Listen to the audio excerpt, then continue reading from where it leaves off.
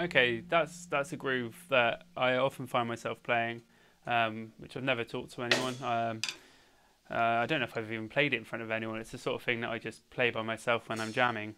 So it's a combination of sixteenths played on the snare with your right, played on the hi-hat with your right hand, and then on the snare with your left.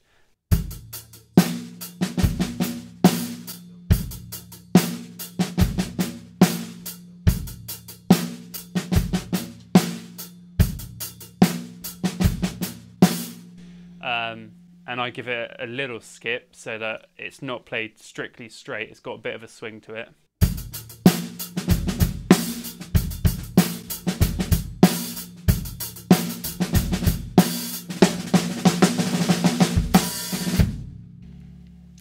So again, print out the PDF in the description below, just in case you don't know where below is, I'm pointing, because that really helps on YouTube. You've got to point.